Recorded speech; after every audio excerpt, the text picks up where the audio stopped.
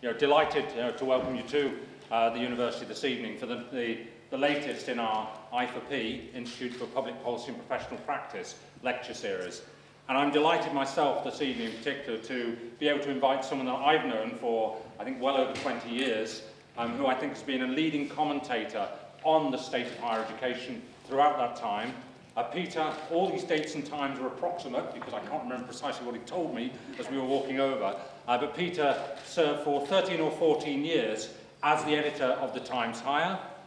He then actually spent almost 6 years as Pro-Vice-Chancellor at the University of Leeds, and then, rather to my surprise, actually, when we spoke, I hadn't realised it was quite so long, I had the same in my own career, I guess, that he has also spent 13 years as the Vice-Chancellor of Kingston University in London. More recently, Peter has always been known for his journalism, for his editorials. In particular, at the moment, he's known, in my view, actually for the work he writes for The Guardian, and particularly the work of Guardian Online, and most weeks there's something there which is well worth reading and well worth absorbing. And also, of course, he is a fellow at the Institute of Education in London. So Peter is one of the most eminent commentators on what's happening in higher education. He also, I think, has a very honest and open view about what's happening in higher education. And from my perspective, one of the reasons I particularly like Peter's work is that ideologically, I don't think we're too far apart as well. And that always helps, I guess. So, absolute pleasure. Just in terms of the way in which we'll run this evening, Peter will speak for something in the order of 40 minutes. For my colleagues in here, that's Peter's 40 minutes, not my definition of 40 minutes. We'll then have the opportunity for some Q&A. We'll finish in here at about 7 o'clock, and then everybody, and particularly our guests, are very welcome to join us for a bite of food and so on outside afterwards. So, ladies and gentlemen, my pleasure and privilege, Professor Peter Scott.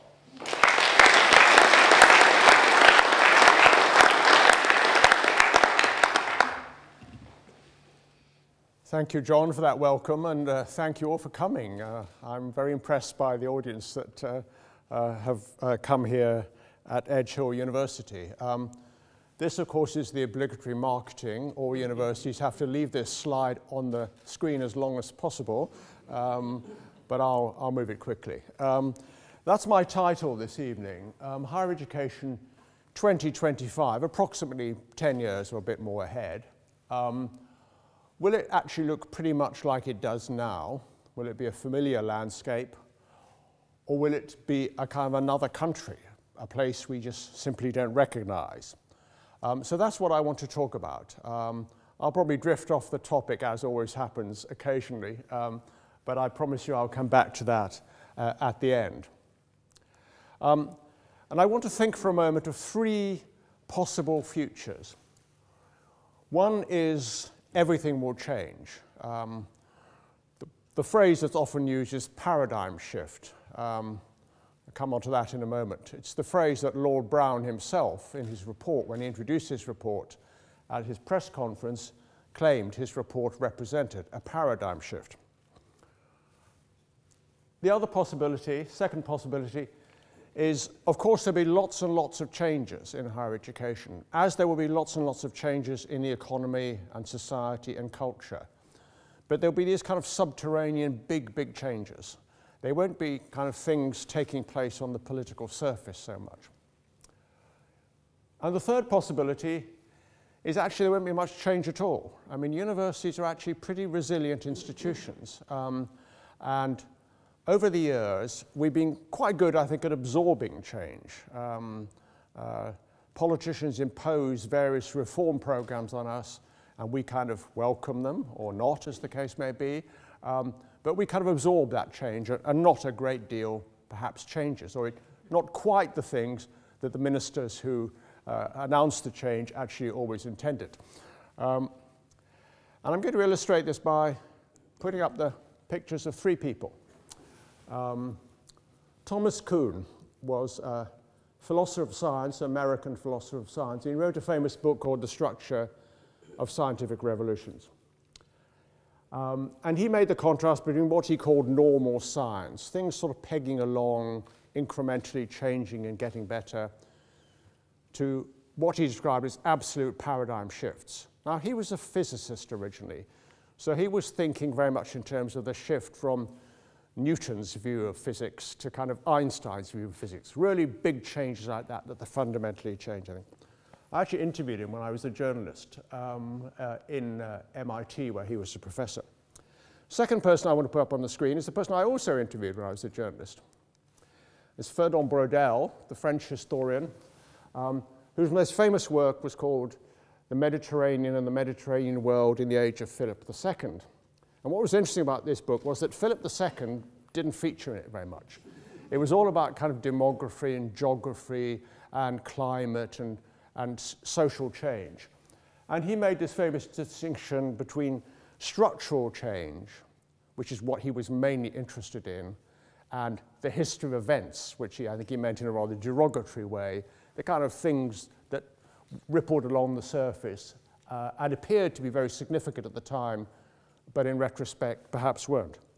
I interviewed him as well. I still have the tape of my interview. I'm very proud of that.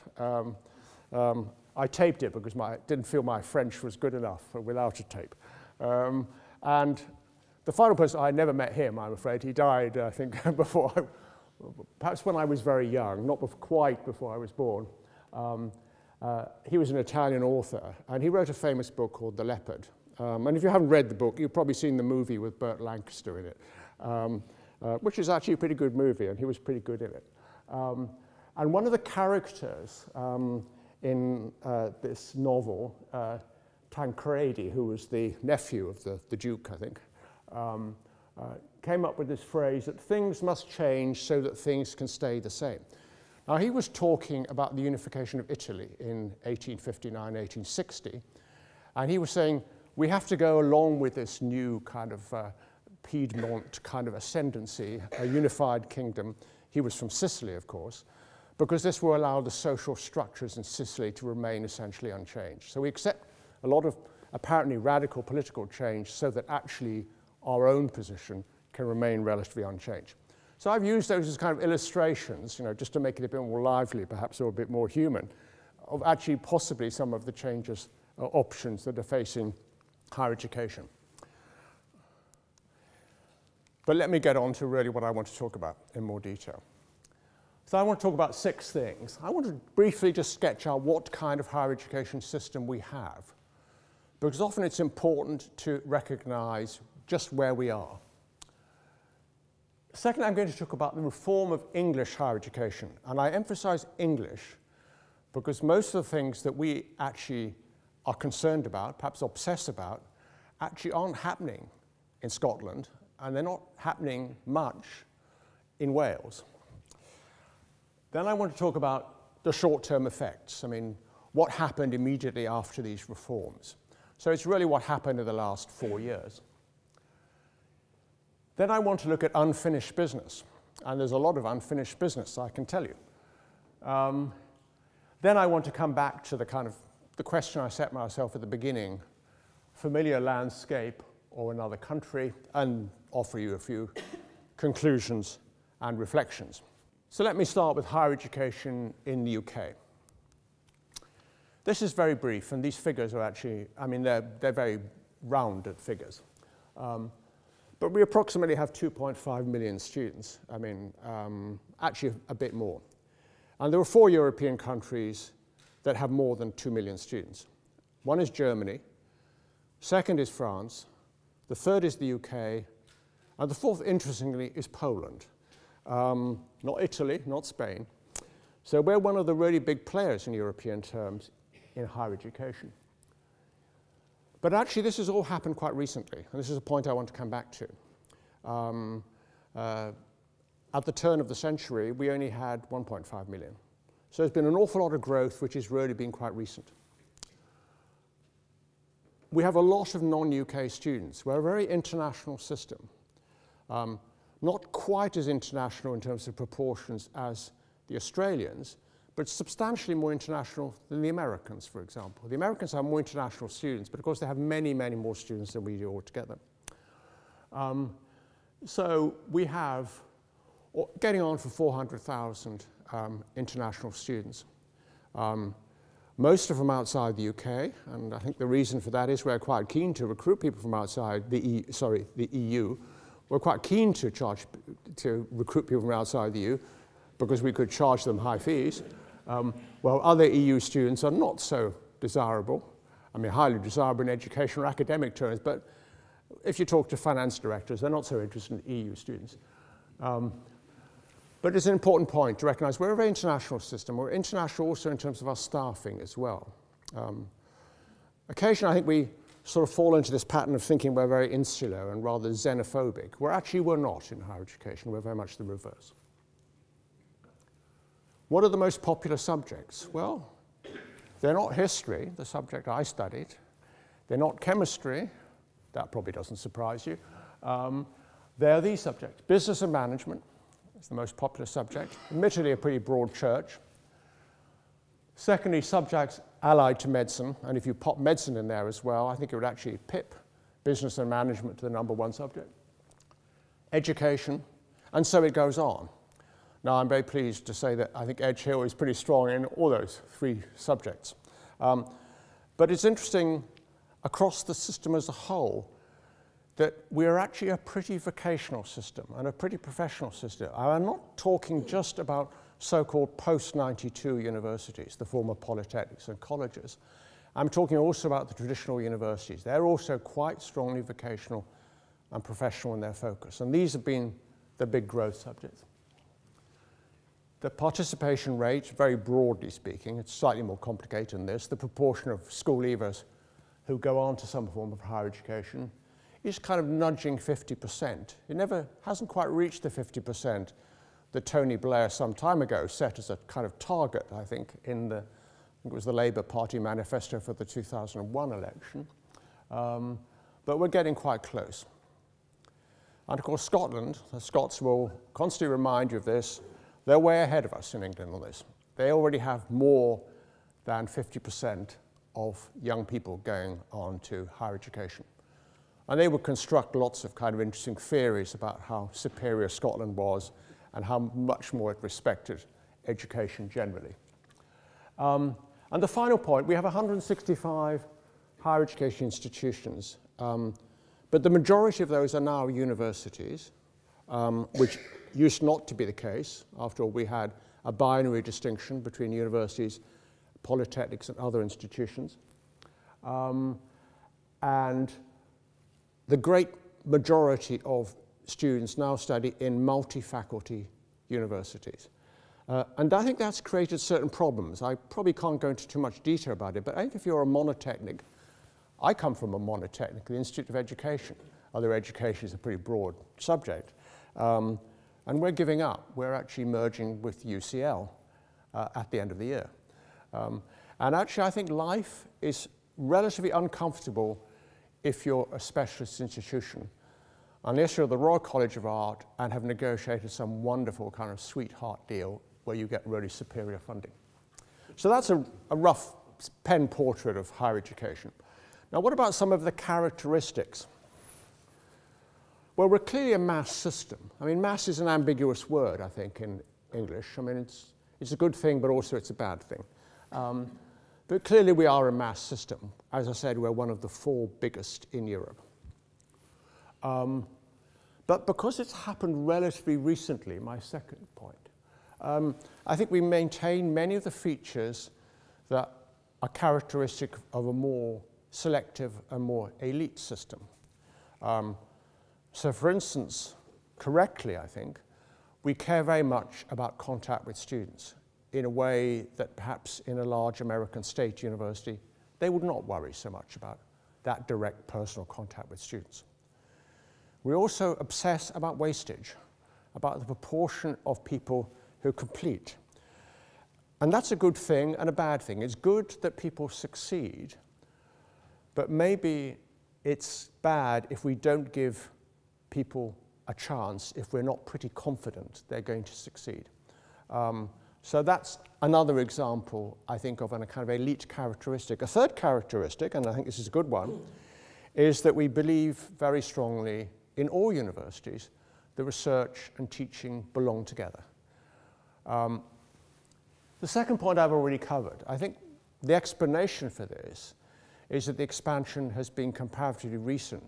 So in our minds, I think we're often recalling a system, not when we were students, I mean, we recognize it's different since then, but a system which was actually much smaller in scale. The third point I've also already mentioned passing, we're a unified system.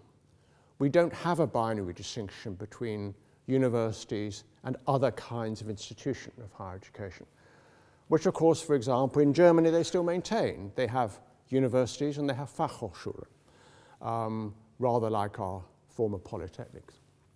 But of course, we're not all the same, and we're quite a differentiated system. We're differentiated certainly in terms of these dreadful league tables we all have to worry so much about. But also, if we're honest, we're differentiated in terms of research intensity, in terms of the students we actually address and try and meet the needs of, in terms of our regional position. I think where you are in the country is quite important. So there's lots of differentiation in the system. So although we're a unified system, I think it's a mistake to think it's a kind of one-size-fits-all. I think sometimes politicians, both major parties, sort of feel we're all trying to make one-size-fits-all in higher education. And I think that's actually a travesty. Fourth point, we are an excellent system. We're certainly an excellent system in terms of research. Now, I take all these league tables, particularly global league tables, with a pinch of salt. But they tell you something. And after the US, the UK has the most highly ranked universities in the world. And if you look at citation indices of publications by academic staff in UK universities, it tells the same story, essentially. Are we so excellent in teaching? Well, I think we'd like to think we were, but I'm not so sure. That's something which there's less clear evidence about on a kind of international comparative basis.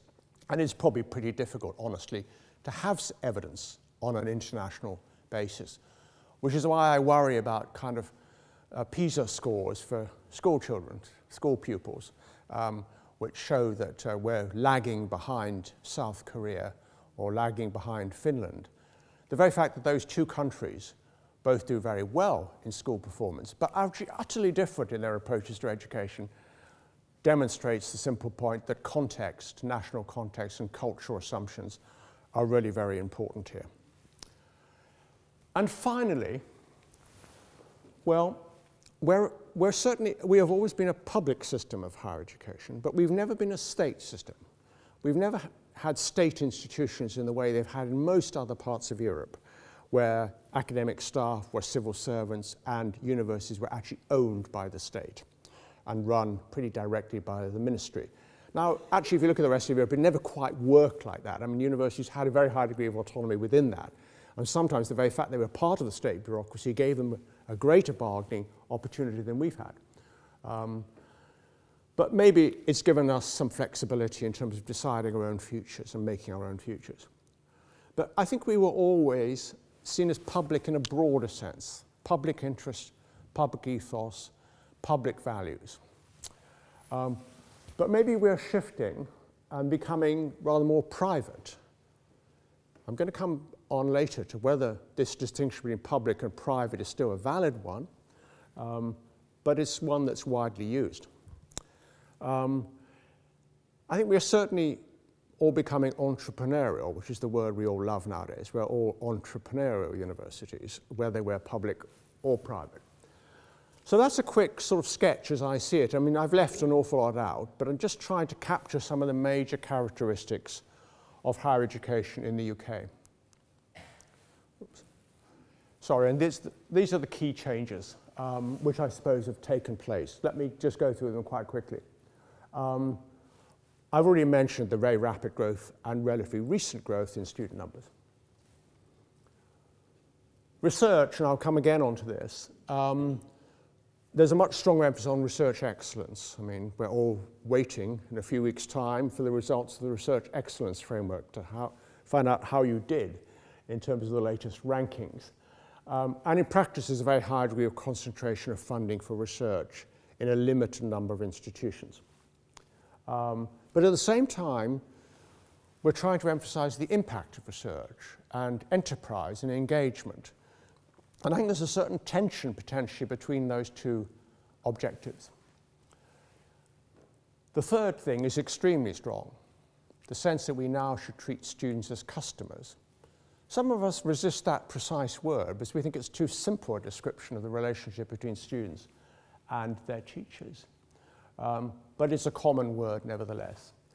And of course we have the National Student Survey, another league table we live or die by. We're forced to publish key information sets so that students can make more informed choices about which university to apply to. And of course, the media have a very, very substantial presence here in producing good university guides and league tables. Everyone, most media outlets are now doing that. And finally, a key change is a shift towards what is usually called rather euphemistically cost sharing. In other words, shifting the burden from the taxpayer to the student, or more accurately, to the graduate, by charging higher fees. And this process started under the previous Labour government. It was the previous Labour government that first charged fees, originally at the level of £1,000 a year. Then it was increased to £3,000 a year. And that process, of course, has been continued by the coalition government. So although in the pre-election months, there appear to be big separations and big differences between the parties on these sort of issues, in practice there's been quite a high degree of consensus. Not a consensus I personally share, but nevertheless it's been there. Okay, so that's UK higher education. Let me come on to the reforms of English higher education. Well, what was the package, the reform package? Well, fees were tripled from 3,000 to up to 9,000. Actually 6,000. You can only charge up to £9,000 if you have an access agreement to show that you are trying to reach out to students and doing lots of good things in terms of access. That wasn't the original plan. The Brown Committee actually recommended there should be no fees cap, but did have an alternative mechanism by which if you charged more and more, you would have to pay more and more back into a kind of pool that would be used for scholarships. Balancing that, all full-time students, no means test, are entitled to a loan to pay their fees. So you could still say that higher education is free at the point of use. Looming over you, of course, is the shadow of debt, but at the point when you access higher education, you don't have to pay for it. And actually, for the first time, a limited number of part-time students were also given access to loans to pay tuition. The great majority weren't, though, and I'm going to come on to that, because I think the key group that have probably been most disadvantaged by this reform are part-time students. There is now no funding from the Higher Education Funding Council for arts and humanities subjects, for the very practical reason that the fee now covers more than the sum total of the hefty funding for those subjects plus the smaller fee. So actually, in a way, it's just a collateral effect of the higher fee. But of course, many people in the arts and humanities and social science have seen this as clear evidence of the philistinism of the government, of its opposition to the humanities, of its highly utilitarian instrumental focus. I think that's probably a bit unfair. But of course the result of that is that the Funding Council only gives funding, direct funding now, for obviously research, quality research, which is distributed on a very selective basis, as you know, and also for the more expensive subjects, science, technology, engineering, medicine or mathematics. There's always some doubt about what the final M stands for. Medics insist it stands for medicine. Initially, there was a student number cap, but that's been progressively removed. It was first removed for students with what I would broadly call very good A-level results, then for students with kind of less good A-level results, and now, from next year, for all students at all. I'm going to come back to that about how really true that is. But it looks like a kind of freeing up of the system, because we've actually lived with student number controls for more than 20 years. And finally, private providers were encouraged to enter the market. So it was no longer going to be a monopoly for the established institutions like Edge Hill. New private providers, sometimes for-profit providers, could actually enter the market, and the threshold would be lowered. Now, I've mentioned two there in brackets.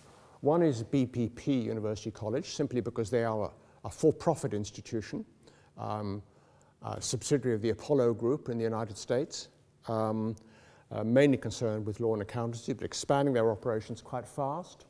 And the other is Regent's University in London, which is a not-for-profit institution, and therefore actually rather like the rest of us, if I can put it like that. So that was the reform package. I think there are two major interpretations of this. I mean, one was sort of Lord Brown's original interpretation. This was paradigm shift. We were moving from a kind of broadly public system of higher education to a kind of market system of higher education. Both those terms were not terribly well defined.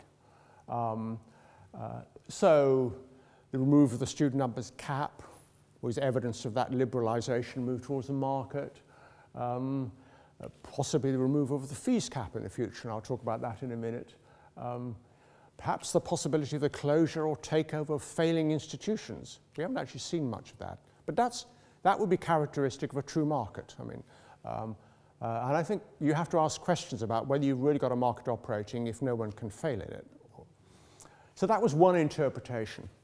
And the second interpretation, I think, was the interpretation that most senior people in universities, including most vice chancellors, clung to. A kind of justification of cruel necessity. It wasn't that they necessarily believed in higher fees. In fact, personally, they were probably strongly opposed to higher fees, but they felt there was no option. The only options were actually either cuts in student numbers, or else a cut in the unit of resource, the income per student, which would, of course, hit quality. So in the absence of anything else, and the anything else, of course, would be increase in taxation, but I think no party has shown much appetite for increasing taxes. The only alternative was actually getting a higher student contribution. And I think it's still, you know, we've oscillated between these two interpretations of the significance of the reforms. So what were the short-term effects? Well, what immediately happened next? Well, the first year the high fees were introduced. Perhaps not surprising, there was a very sharp decline in student demand. Or perhaps students got in early when it was going to be much cheaper. But that's been followed by a recovery. Broadly speaking, back to the same level of demand that we had before. So it appears on the face of it that charging higher fees did not actually put off students. I would say it's early days to actually draw that conclusion. And there's one group that was particularly hit, where demand collapsed and it has remained low, and that's part-time students. And that's for the obvious reason. The great majority of part-time students could still not get any access to loans to pay their tuition fees, but their tuition fees in nearly every case have been increased pro rata to the increase in full-time students, so they had to pay themselves out of their own pockets these much higher fees. So not surprisingly, demand declined. Then, of course, there was, which I've already mentioned, the privileging of students with high grades. It's extraordinary the faith we now place in kind of A-level results as a kind of gold standard. Many of the people who believe in this are precisely the same people who criticized A-levels and saw it as kind of declining standards year on year. And I think there's a certain incompatibility between privileging high-grade students in terms of access to higher education and insisting, well, we still believe in widening participation. We're still committed to it. I wonder if you can square that circle. The third thing that happened next was there was quite a differential pattern of winners and losers in the first couple of years of the new fee regime. They weren't the obvious people. I mean, for example, the University of Southampton suffered quite a rapid decline in its first-year intake, despite the fact it was a Russell Group university. And equally, there are some post-92 universities where their recruitment held up very well. I think there's evidence now that's sort of settling down, and we're returning to a more stable conditions. Then league table rankings became much more important. We all started to spend a lot more money on marketing and branding and those things.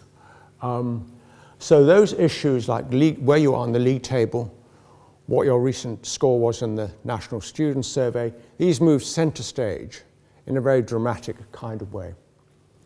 I mentioned brand wars. I mean, I'm not sure if we're wars exactly, but we certainly invest more money in developing our brands than we would have been conceivable 20 years before. And some of us even tried recruitment incentives, you know, the free iPad for every 100th person or whatever. And the fourth consequence is one that's not mentioned very much. And that is that there's been a complete flip over. We used to think that it was the post-92 universities that were most dependent on public funding, and the major research universities were least dependent on public funding. They had lots of other income. When I was flipped over, the institutions that are most dependent on public funding, direct public funding, are now, of course, those institutions that have the highest research grades and the most research money, but also those that have high-cost subjects in science, technology, and engineering. And although, of course, those subjects are taught in the post-92 sector, there's still quite a heavy concentration in the traditional universities. So those are some of the things that sort of happen next. What about unfinished business? Well, there's the issue that's been raised about whether we should remove the fees cap entirely, that you can charge more than 9,000, you can charge whatever you want. And certainly the Vice Chancellor of Oxford and Cambridge constantly say that actually it's a lot more expensive. You know, we're making a loss on £9,000. I'm not sure I believe them. Then there's been some arguments up. The second and third points are actually linked. The problem is that because students access loans, and these, of course, actually are public funding, they're accounted in a different way, but they come through the student loans company. And because the terms are quite generous, it does mean that a proportion of students will never pay their loans back in full. That was always accepted by the government, but it thought the level might be 28 to 30%. And that was factored into the kind of their arguments with the Treasury about how this was a sustainable new system in financial terms. It's now very clear that that, unfair to call it a default rate, but non-repayment rate will be much higher. It's actually getting perilously close to half. And that probably means that in terms of public resources, publicly generated resources, we are now putting more into higher education than we were in the old tax-based system. So are we really cost-sharing in any real sense? We are, of course, inflicting quite high levels of debt on graduates, which will hang over them. But given that a lot of it will not be repaid, have we really saved anything? There's an argument for saying we're actually spending more public money on higher education than we were before. So if you see this in terms of deficit reduction or austerity policies, it's not making a great contribution, I'd have to say. And then finally, another bit of loose end unintended consequence is the student number cap. Well, on the face of it, it's been removed entirely. But of course, we know that no university will be allowed to recruit any student it wants on any program it wants. There must be some control here. But the control will be exercised indirectly. There'll be kind of eligibility criteria, quality thresholds, and so on.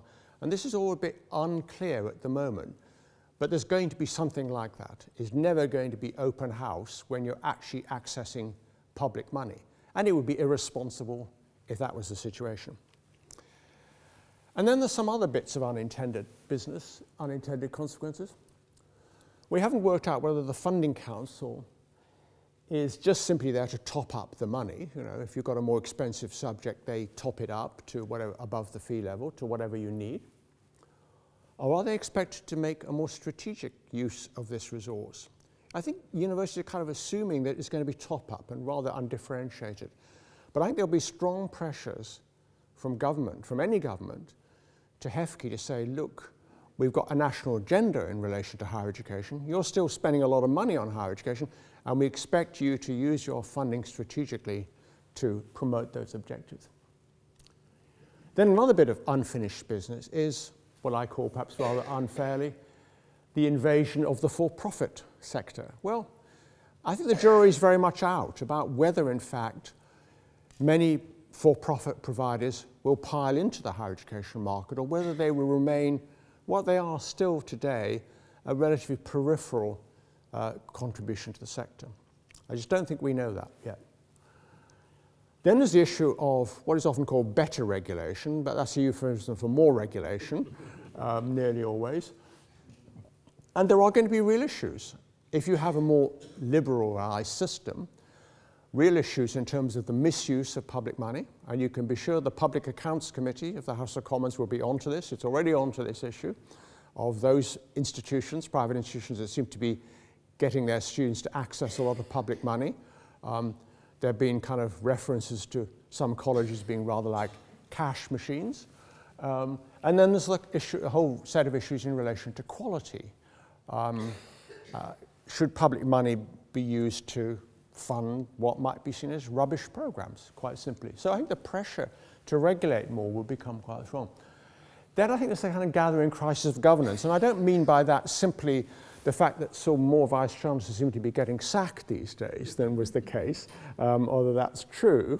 I think we have to ask some quite interesting questions. If we're going to move from essentially a kind of a public interest system where governing bodies, and one of the other things I do part-time is to chair a governing body of a university, whether we see ourselves as sort of mainly as trustees, but of course offering advice and making certain interventions.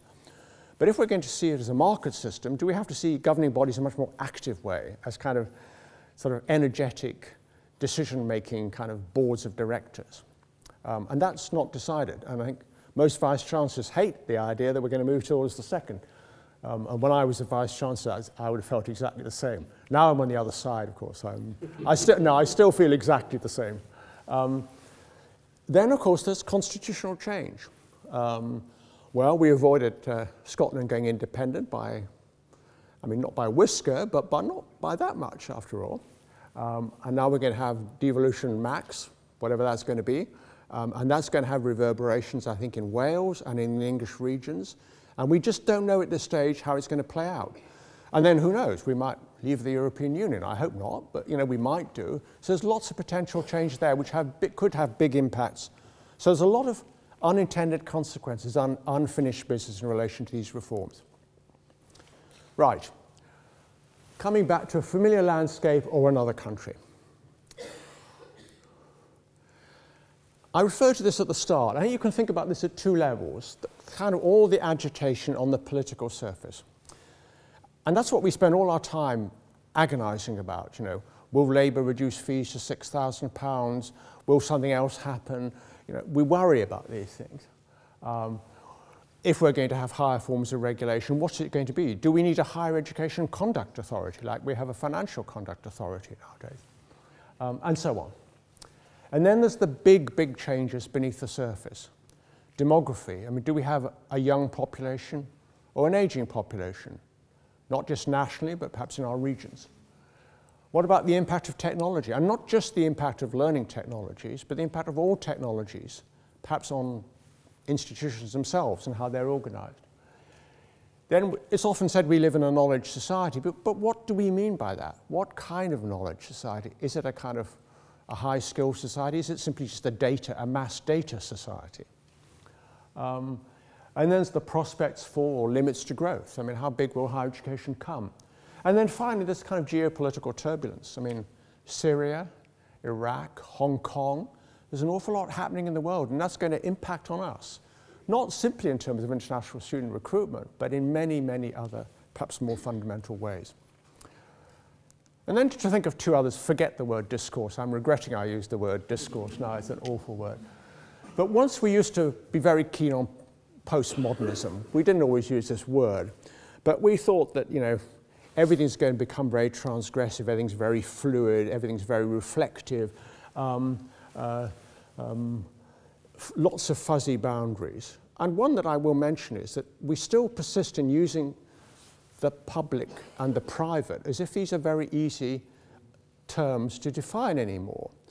But in a world where you have a lot of companies that are private companies undoubtedly, but actually very highly dependent on public funding, and you have public agencies which are acting in a highly kind of market-like way, does this distinction make any sense? So that's one view. And the other view, which I suppose is the dominant one, called rather pejoratively again, I suppose, neoliberalism, that kind of markets are the solution to most things.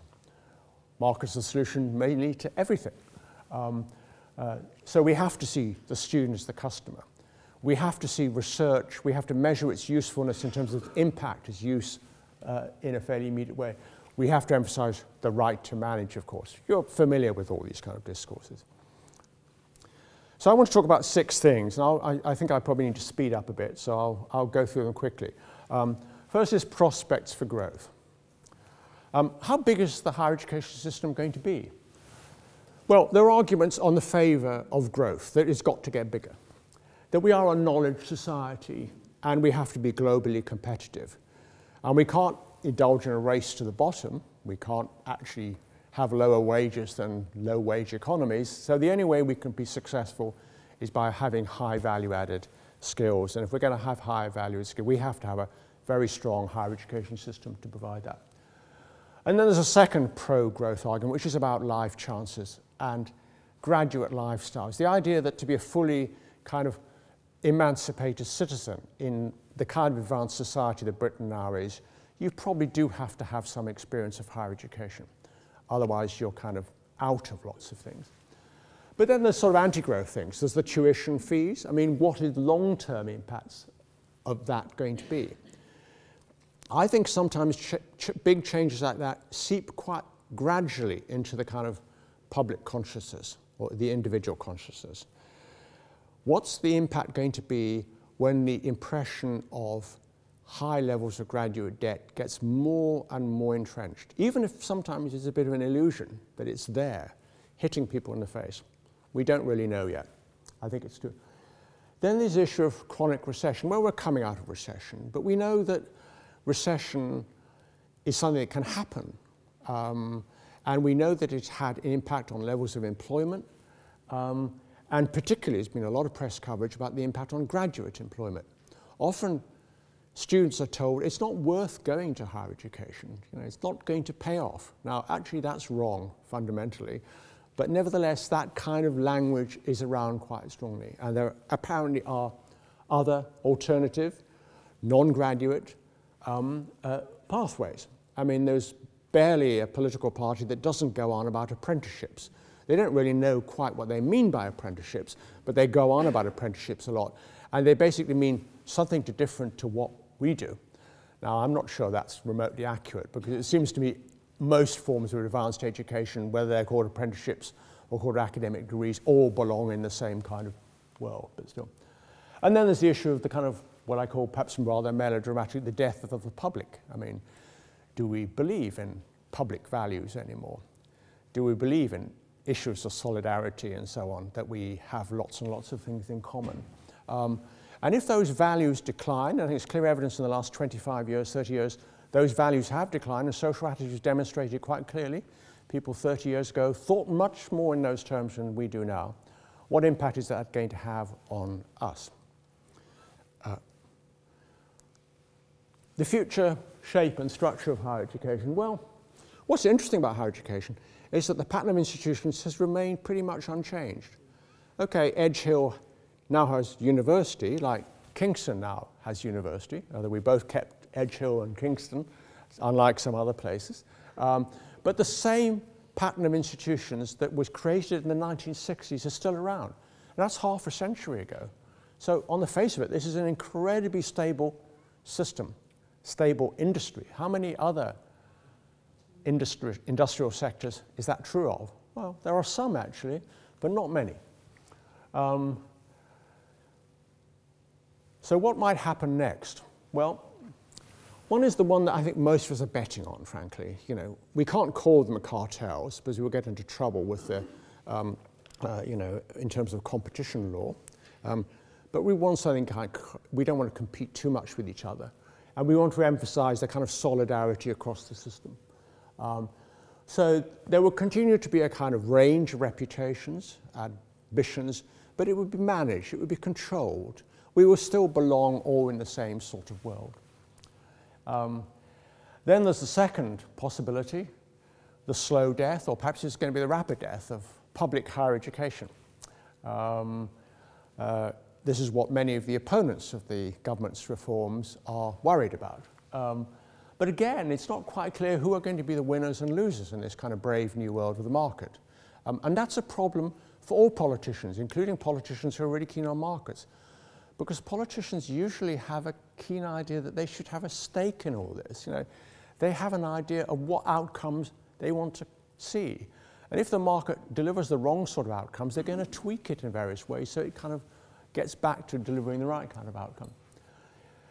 Then the possibility is that the kind of Russell Group, not the Russell Group literally, I mean, but those kind of universities, the major research-intensive universities that are always at the top of league tables, that they would become a kind of premier division, you know, kind of Arsenal, Chelsea, Liverpool, Everton kind of clubs, and the rest of us will be, well, the Championship or maybe even lower, who knows. And another possibility is that actually we will see a really substantial invasion by private providers, and they will have a big impact on the system. I think none of that's pretty clear. None of that's really clear at the moment. Funding, which is the issue we obsess about, and I'm going to go through this quite briefly. What's the case for cost sharing?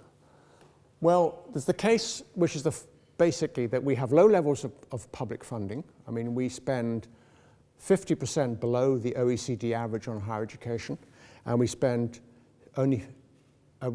much, much less than, for example, the Nordic countries. But at the same time, we don't have substantial amounts of private higher education as they happen in the US or in Japan. So what's the alternative? You know, we have to actually get the students to pay more. We need to have higher fee. Then, of course, there's an ideological dimension to this. Of course, some people think this is a good thing. I mean, they believe in the market, they distrust state action fundamentally. So they think cost sharing is not only necessary, it's kind of moral. And it actually makes students more committed to their higher education. And then there's a similar argument, particularly I think by the major research universities, that we have to compete with Harvard and Stanford. You know, Oxford and Cambridge aren't trying to compete with Kingston or probably with Edge Hill, but they are trying to compete with Harvard and Stanford and Berkeley. And they need the levels of funding that those institutions enjoy. And frankly, if the government can't cough up that money, someone's going to have to, and that's going to be the students. That's why vice chancellors of Oxford and Cambridge always demand their fees should be much higher. And then there's, of course, the case against. I mean, we don't really know what the impact on access is going to be long term, particularly on people who are going to be low earners, although paradoxically, they're the people who aren't going to have to pay back their student loans.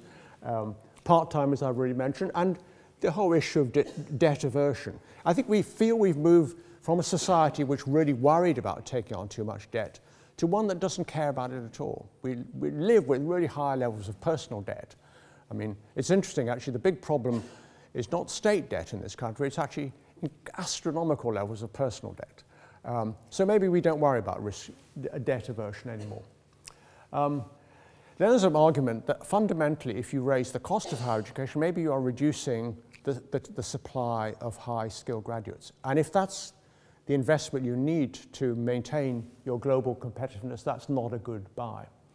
There's an interesting OECD report which recently demonstrated that for every pound, I think they said euro or dollar, invested in higher education, actually that yields £3 in terms of benefit to society and the economy. Then I've already mentioned this, privileging short-term choices, what students want to do now over what actually might make better sense in terms of their future career prospects. So we're all kind of Alistair Campbell style, kind of sexing up our degree offerings because we need to attract students now. Then there are the accounting tricks I already mentioned. Actually, have we really reduced public spending here, or have we just kind of moved it around into different columns? And then, crucially, there's the kind of erosion of the state's planning or steering capacity. Now, a lot of people say, that's good. We don't want the state to have any capacity to steer or plan the system. But ultimately, it is the state, in its many ways, that has built our higher education system. We wouldn't have it if it hadn't been through state action. And also, I think, even the most right-wing politicians are going to want to actually intervene in some kind of way. And then there's the whole issue of eligibility rules, checks, all that kind of growing tide of regulation, more intrusive regulation that may well end up kind of drowning us. I'm going to skate through these much more quickly. Learning and teaching, where we're all aware of the drift towards interdisciplinary kind of study, and often that takes place even within the hidden context of disciplines themselves. I've already mentioned earlier vocationalizing the academic. You know, if we're studying the humanities now, we have to bang on about how this is going to really prepare people for work in the creative industries and the cultural industries, even if we don't quite believe that's the reason you're studying history in the first place. Then there's the whole issue of unbundling courses and awards. I mean, we at the moment have a particular connection. We teach and we kind of make awards, we examine, we make awards. We could actually separate all these functions and organize it in a quite different way. Often a lot of the focus is on MOOCs, massive online open courses. But I think many of the most interesting things are the next point, which is a revolution in communication and communicative culture. I mean, how people relate to each other. We're all aware of students texting all the time. We know how important Twitter and Facebook and all these things are. It's actually revolutionizing the way. So I think it's these kind of low-grade things that people access on their mobile, which are probably much, much more important than the big MOOCs. Research and knowledge transfer. Well, we strongly emphasize everything's got to be world-class in terms of research. I rather worry about the phrase world-class, but it's become almost obligatory. And we all talk about priorities. We've got to pick the winners, even though we don't really know which the winners are going to be in long term. And we've got to concentrate, produce critical mass. We're all familiar with that kind of argument. But then at the same time, we're very keen to measure impact. We're very keen on promoting public and social engagement. And we talk about mode 2 distributed, kind of socially accessible knowledge. So there's kind of tensions there, I think, in our research agenda. I'm actually going to skip over globalization because I'm taking too long, and I'm going to come to my conclusion. Globalization is very important, but just take it from me. But take it from me also, it's got lots of upsides, but it's got lots of downsides as well. So these are my final 2 slides. Are we facing a market revolution in higher education, a paradigm shift? Is it simply the kind of march of progress, a kind of a Whig view of the world, emphasizing perhaps deeper structural social change? Or is it the kind of final thing that things must change so that things can stay the same? You know, throw any reforms at us and we'll kind of neuter them and continue to do what we want to do anyway. Well, I suspect the future is going to be a bit of all those. And that's how it's always going to be, really. There's never going to be a single path of development. Now, the proportion, I can't judge. You will be able to judge that as well as I. And this is my final thought. Are we going to face a familiar landscape or another country? Now, a familiar landscape comes in 2 versions. Familiar landscape could be essentially the kind of system we have at the moment, which is essentially still a public system, not necessarily in its funding, although it is very public in its funding still largely, but certainly in its ethos and what we think we're trying to do. Or will it be the other familiar landscape, a kind of a single path of development? There's only one future that's open to us, and that is to embrace the market. So even within the familiar landscape, there's kind of 2 versions and quite an interesting tension there which you'll go through. But then we flip over and say, another country. What would another country look like? Well, one element might be that actually we begin to envisage, or perhaps re-envisage, higher education institutions, however they're organized, as kind of learning communities, not as skills factories. I would like to think that we could do that, because I think that's what actually students ultimately value. Of course they want to get good jobs and useful, marketable qualifications, but they also actually want to learn. And it's that appetite for learning, which I think is the thing that we perhaps could emphasize. Then perhaps we could shift away from this obsession with world-class research to a kind of a more social form of knowledge that's useful across our communities in a broader sense. Then perhaps our institutions will have to change. I mean, they haven't changed much at the moment. I mean, you know, you ring the changes, you have departments and faculties and colleges, and then you swap them over and you move back again, but nothing fundamentally changes. Sorry, I'm probably speaking out of turn when I say that. I'm sure you've had a major change reform process here in Edge Hill. But maybe we're going to face it just actually having to organize different kinds of university entirely. And then maybe we are going to move away from this obsession with putting everyone in a hierarchy. I mean, the great English sin, I think, is that we can't embrace diversity and difference without immediately putting it into some form of hierarchy and ranking. And the moment you do that, of course, you destroy the appetite and the potential for creating diversity and difference. Now, which of those? Is it going to be a familiar landscape or another country? Well, again, I'm going to fudge that by saying, well, I think it's going to be both, really. I would like to feel that some of these elements that I've listed under another country will actually come into our vision of higher education in 2025. I hope, and here obviously I'm exposing my own prejudices, I hope we will defend the public idea of the university, the public university, not in the sense of being publicly funded necessarily, but the idea of the public funding. Often we use the kind of word the state, which is a kind of nasty word, but of course the old English word for the state was the Commonwealth. I mean, we once had a Commonwealth of England, of course, after the Civil War, and of course some American states still preserve this in there. You have the Commonwealth of Virginia, the Commonwealth of Massachusetts. And that's a very strong idea, that we actually, it's a commonwealth, and that's my view of the public. So I'd like to feel we preserve that. As you've probably gathered, I'm a bit more skeptic about this constant drive towards only market solutions, but I think they're kind of diminishing, they narrow the potential of higher education. And I think the whole point of higher education, the whole point of a proper university education, is to expand what is possible, perhaps sometimes to think now what is now impossible but will be possible in the future. Thank you.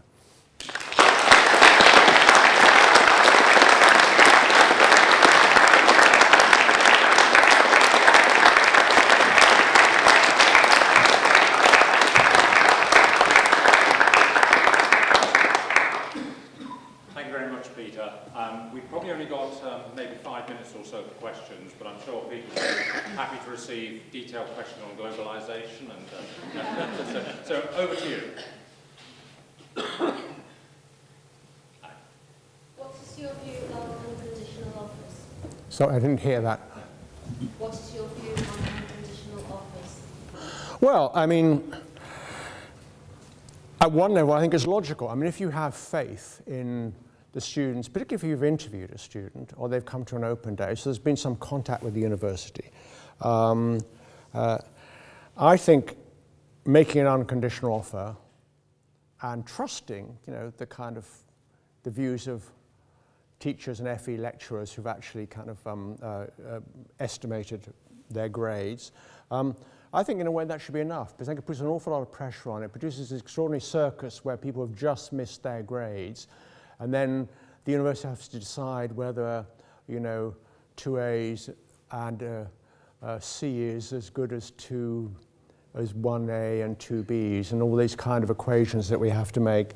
I would support unconditional offers as much as possible, because I think our system just produces too much last-minutism. And last-minutism is bad because sometimes students end up in a university they had never envisaged and never heard of, probably. And that's not a good basis for a kind of relationship for the future. I think you build the relationship with the student by actually having confidence and making an unconditional offer. Not all the time, but generally. Second question? Last.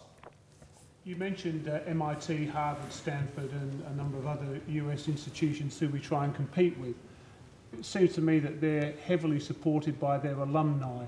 So I guess my question is, why don't we seem to do it, my impression anyway, is quite so well in the UK as they do elsewhere, especially the US? Well, I think there's a big social difference. I mean, it's very interesting in the case of Oxford and Cambridge.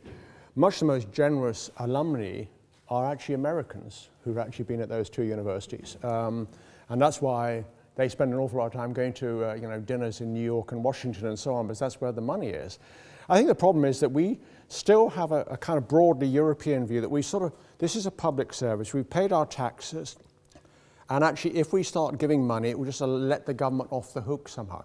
Now the problem with that equation is we don't like paying taxes anymore either. So there's a bit of a flaw in our attitude. I mean,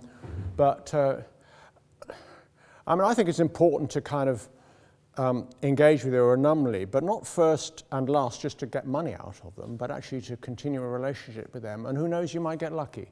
I don't really frankly see much prospect of UK universities in the foreseeable future getting the kind of income from alumni that the major American universities do.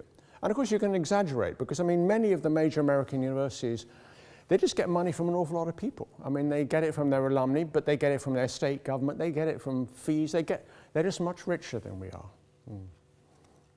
And it shows, you get what you pay for, frankly, you know. I mean, so. Final question. Neoliberalism has proved to be very resilient, I mean, even with the financial crash of recent years, I think. I mean, if we're not going to have a familiar landscape, but we are going to move to another country, as you state that, I mean, what do you see in terms of higher education institutions? I mean, how do they consciously resist, a neoliberal path? Yeah. Well, that's a really big question to end with, and I think I'll need to spend even more time trying to answer it. I think the problem we face is that although we apparently have very adversarial politics in this country, actually the policy differences are not that great. There's actually really quite a narrow consensus. And in a way, I think that's one of the lessons of the Scottish referendum campaign. That's why many people in Scotland voted yes. Not because they were kind of tartan nationalists or anything like that. I mean, the Scots have always disliked the English. Nothing's changed there. But because they felt there was a kind of a Westminster Whitehall view of the world, a London view of the world, I might say, actually, which was very dominant. And as dominant probably in Labour as it is in the Conservatives. And the possibility of thinking outside that box has become more and more difficult. Now, I would say that universities have a responsibility as critical institutions, encouraging people to adopt a critical view of the world, to try and think outside that box. In a sense, that's where I ended. I'd like to be confident. I'm not sure how confident I am. Thank you, Peter. And what I'd like to do is invite Linda Brady, Provost Chancellor, Student Experience. Thank you, John. Thank you very much, Peter. I mean, I think it's traditional at the end of these things to say it was very thought-provoking. So I will say it and mean it very sincerely.